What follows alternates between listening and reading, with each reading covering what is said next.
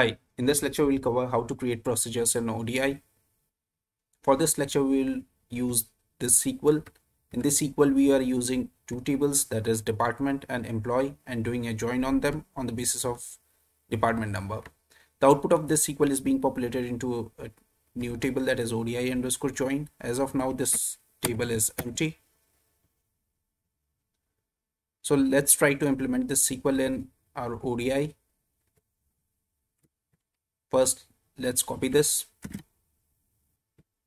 In our project tab, we see this procedure. Right click on it, create a new procedure, name it as ODI underscore procedure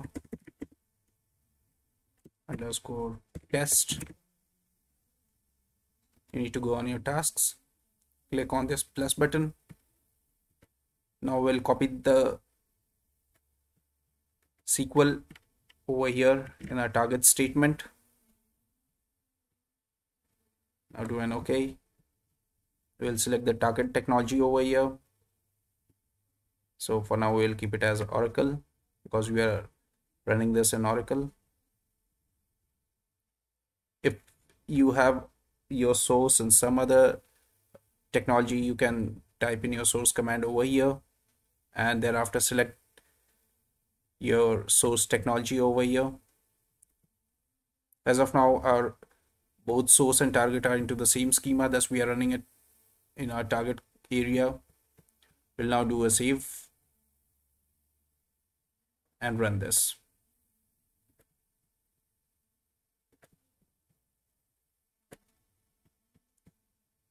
Get into the operator, refresh it. Let's see why it failed. So it says the logical schema has not been set for the ODI procedure. So let's get back to our procedure. Scroll, we'll see the target logical schema. We'll select it from here, save it, and then run it.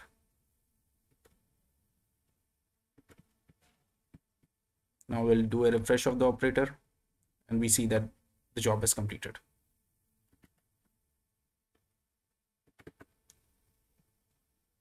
There are 14 rows that have been inserted into our target table. We can verify our code also over here. So we see the same SQL running. Now let's get back to our table.